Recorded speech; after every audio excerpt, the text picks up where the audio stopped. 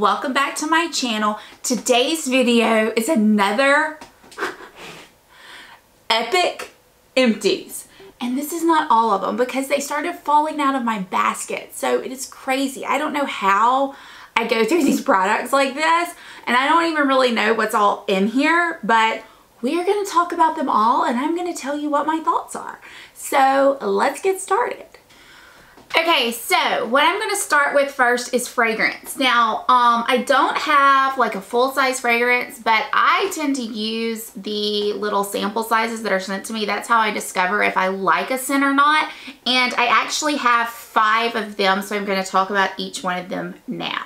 The first one that I have is Bond No. 9 Sutton Place. Now this is a men's cologne. I did not use this, but I did put it on Finley's tail when he was smelling rather rank, and whenever he would swish his tail around, it made my house smell good. If you have a man in your life and you are looking for a just really nice, kind of classic, manly scent, you should check this one out because it smells really nice.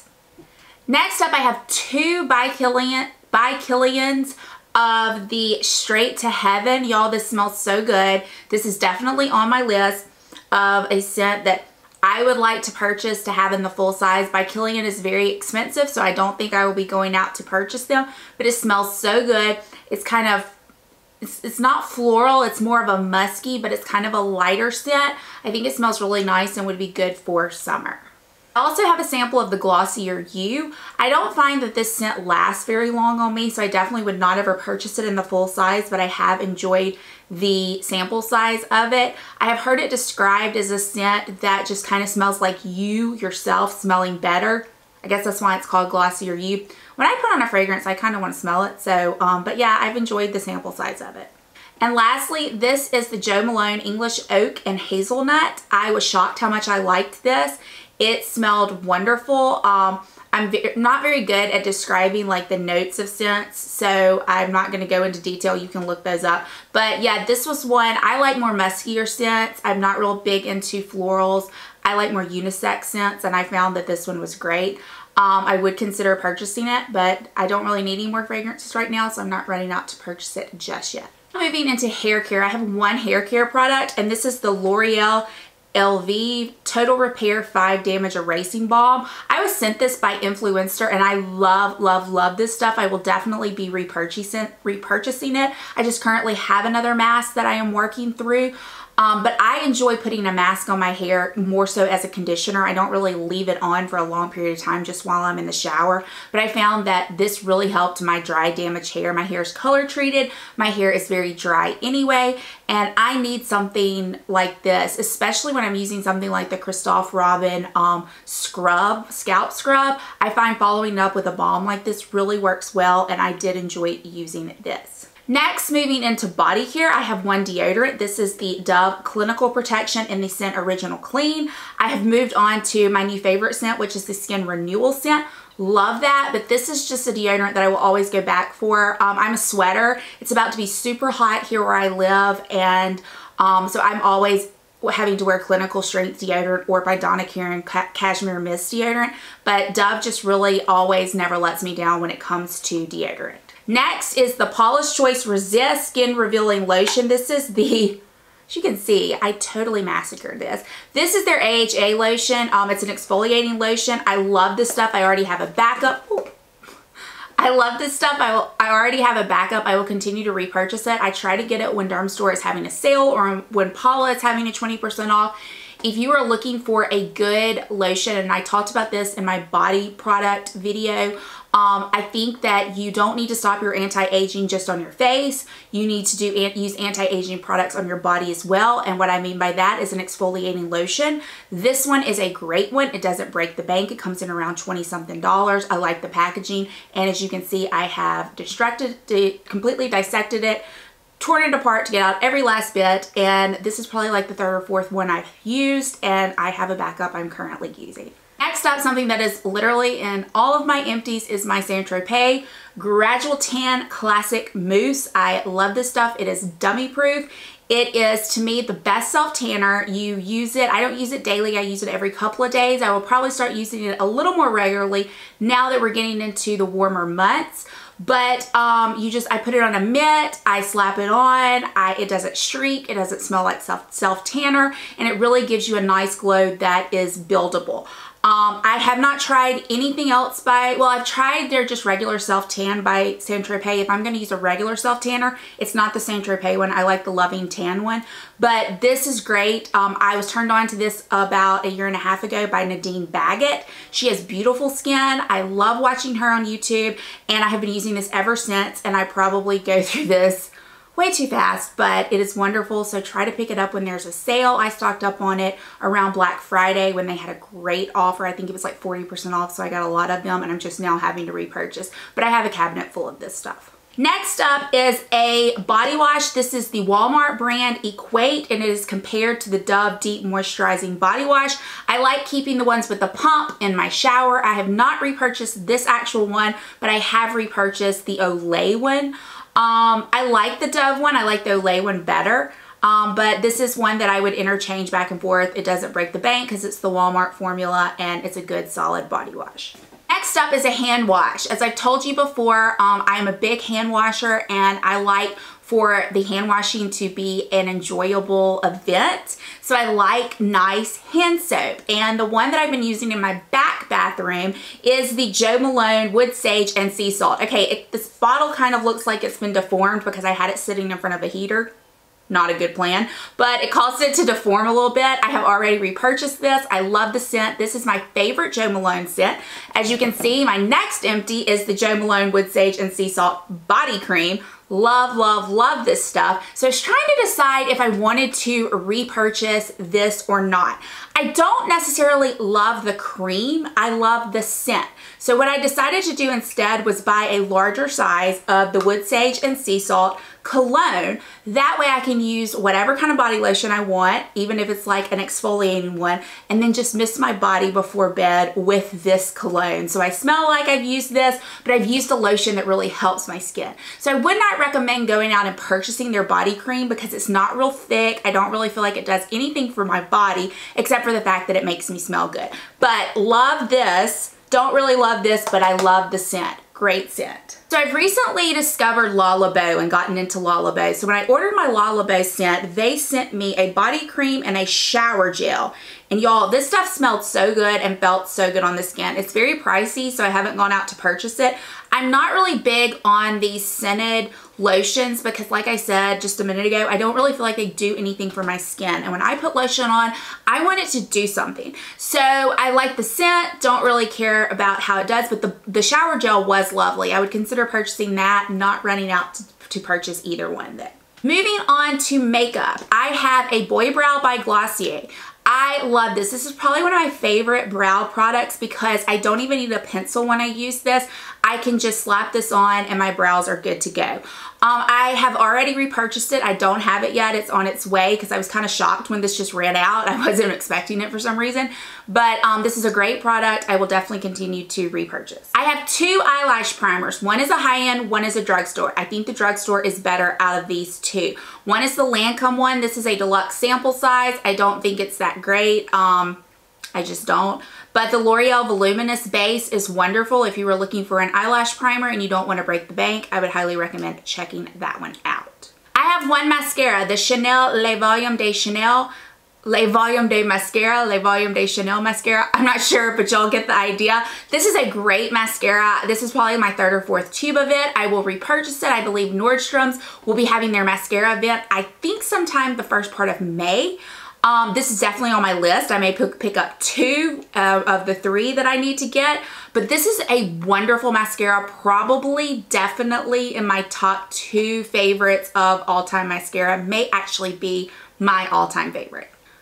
Beauty blender. This is a beauty blender. Like I've said before, I use a beauty blender daily. When they start to kind of come apart or tear, I decide it's time for a new one. This one is needing to go, but if you have not used a beauty blender, I would highly recommend checking it out. It is how I apply my foundation daily. I like it better than a brush. I've tried other sponges. I have not found any that compare to this. I would highly recommend trying this. Two other products that appear in most all my empties are my Essence nail polish. I guess you would say this is kind of like the must-have duo when I do my nails. I do my own nails and I'm rather hard on them, but I have found that the Essence, the gel top coat, is the best top coat on the market. I have turned so many people onto this. This was just kind of a random discovery. It comes in around $4, but a lot of the times Ulta runs specials where you can get buy one, get one half. So it's really a great deal. Another thing I discovered when I was trying to buy one, get one half is their Nail Art Express Dry Drops. Now, this is a game changer for me because I put this on my nails and I'm not kidding. In 60 seconds, they are dry and ready to go and they do not smudge. It is so wonderful. The problem is the Ulta is no longer carrying this. I can't find it online and I can't find it in the store. But Essence is super easy to order from. I think you spend $20 or $25 and you get free shipping, which is actually better than Ulta. So I would highly recommend ordering these products from Ulta. I mean, not from Ulta, from Essence. And I would highly recommend if you are doing your own nails, try this out because it is absolutely wonderful. And they have really changed my nail game tremendously since I've discovered these two products. Next up in makeup is an illuminator, and this is the Giorgio Armani Light Master Makeup Primer. Okay, so it says it's a primer. I've never used this as a primer. I use this to mix in my foundation to give me some luminosity.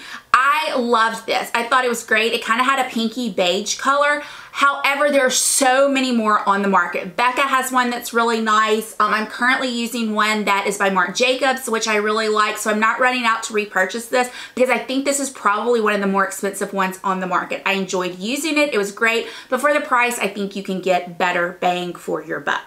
As far as makeup goes, I have 4 foundations. Yes, 4. Is that not crazy? I went through 3 of them and then one of them I just decided it wasn't for me. And I'm gonna start with that one. So this was definitely a YouTube made me do it. So many YouTubers consider this foundation their holy grail foundation and the best foundation on the market. And I think this is a good example to show that what works for one person may not work for everyone. I really tried to love this foundation. I used it a lot. I used it by itself. I mixed it with other foundations.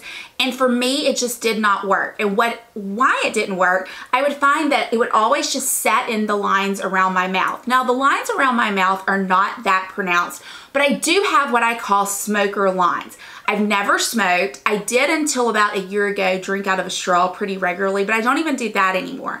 My plastic surgeon said that it's genetic, and so I think that I just got some bad genes, and that's the reason I have the lines. But the foundation that I am talking about is the Dior Skin Forever foundation. Okay, this foundation, so many people love it, and if you're one of those that love it, I'm glad you love it. It's just for me, it did not work. So I am going to be passing this one on. My mom wants to try it, so I'm going to be passing it on to her, and we will see how it works for her. Next up was another foundation that I did not like, and it is the Power Fat Fabric Giorgio Armani foundation. Now, however, I used every last drop of this, and the reason being is because it was so incredibly expensive.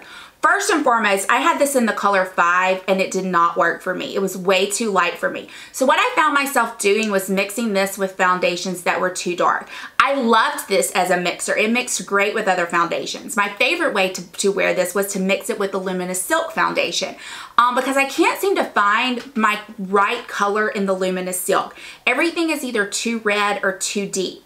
And so I use this mainly mixing it with that foundation. So I'm not sure exactly how I'm going to do my Luminous Silk now that I don't have this to mix with, but I most certainly would not be repurchasing this foundation. Another foundation that was not the correct color for me, but I mixed it a lot with other foundations, is the Nars, and this is the All Day Luminous Weightless foundation. This foundation really surprised me because while it was very weightless, you got a pretty good payoff as far as coverage was concerned. I had it in the shade 6. I think if I went a couple of shades darker, I would probably like it, but I'm not running out to repurchase it because I have other foundations that I want to try. My last foundation is one of my absolute holy grail favorite foundations of all time, and it is the YSL Touche Eclat foundation, and I have it in B50 Honey. I love this foundation. I love to wear it alone. I like to mix it with other foundations. It is just a wonderful high-end foundation. It is probably one of my absolute favorite ones. I did not run out and repurchase it because I'm replacing some of these with some other ones that I've been wanting to try out, or ones that I've tried and I know I love, and I kind of want them back in my rotation. So, but this definitely will stay on my list as one of my favorites, and I can definitely see myself purchasing it again in the future. Now all we have left is skincare, and y'all, I'm not gonna lie, I have a lot of it, so I'm gonna try to get through it pretty fast. First up is the Clarins Extra Comfort Anti-Pollution Cleansing Cream. Y'all, this stuff is really, really good, except for the fact that, and this is for a first cleanse. This is like a cleansing cream to take off your makeup. Except for the fact that I just don't love a cleansing cream to take off my makeup. I'm not gonna lie. When I take off my makeup, I wanna use an oil or a balm. That's just what I want to do. I find it destroys my eye makeup better. It is like a one-stop shop to get everything off, and I just felt like this really didn't do it. So what I did mainly with this is I would mix it with a little bit of oil to really be able to loosen up my eye makeup, but I would not repurchase this product. Staying with cleansers, my Origins, and this was sent to me by Origins. This is the Original Skin Cleansing Makeup Removing Jelly, and I'm having to look at it because I have just dissected this. I loved this so much. This is what I'm talking about. This is what gets your makeup off. It was a gel, it was a balmy gel, it was in this squeeze tube, which was great for travel. I just absolutely loved it. I was sent this by Origins. Thank you so much, Origins, for sending it to me. I would definitely repurchase this, and I would recommend it to others who are looking for something to destroy your makeup. Next on destroying your makeup, the Green Clean Makeup Melt Away Cleansing Balm by Farmacy. One of my all-time cleansing balms, and one of the few balms that I like to use in the summertime because it has kind of like a green sherbet type, it just reminds me of green sherbet. The texture is lighter than most balms, but it kills your makeup, and I think it is wonderful. I probably will pick up another one of these during the Sephora sale coming up, so I will have this on hand for the summer. So I was watching one of my good friend Amber's videos, one of her empties, and she had featured the Pixi plus Caroline Hirons Cleansing Balm, and she had said that she had opened hers and left it sitting there and it went bad. And I remembered that I had a brand new one of these that had been sitting in my cabinet for some months, and I probably needed to use it. So I started using it, and at first I was like, okay, it's okay. And then I started noticing it had kind of a weird scent to it. So I stopped using it. So this isn't an actual complete empties, but I think that this product went bad on me, and it was only my fault. I shouldn't have let it sit as long as I did.